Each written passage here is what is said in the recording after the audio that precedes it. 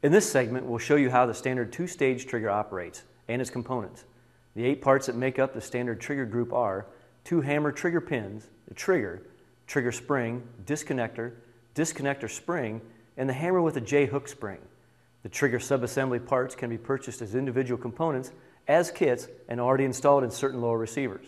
When the hammer is cocked and the fire control selector is in the safe position, the shaft of the safety selector prevents the rear trigger extension from pivoting upward, stopping the primary sear from disengaging.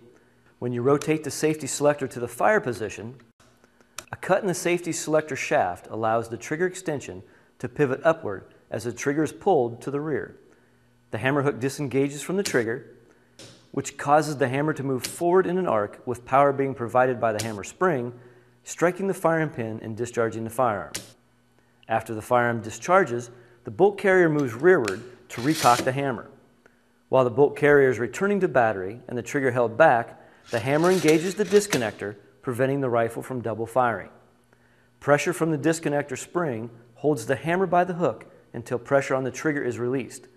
As pressure is released from the trigger, the force from the trigger spring pushes the trigger upward and the hammer sear engages the trigger sear, resetting the hammer and trigger to fire again. There are 2 standard sizes of trigger pins available for the AR-15. The trigger and hammer pins retain and act as the shafts on which the hammer and trigger operate. Both the trigger pin and the hammer pin will be the same size. Some manufacturers use specific sizes that you should be aware of. The most common pin size is 154 thousandths. This is found on most military and civilian rifles. The other size is 171 thousandths, which is found in Colt Sporter rifles. When replacing the existing trigger group for your rifle, measure the hammer or trigger pin diameter with a set of calipers. The standard trigger group has a trigger pull of around 5 pounds or more and has some take up and creep before it breaks, which is good for combat but not precision shooting.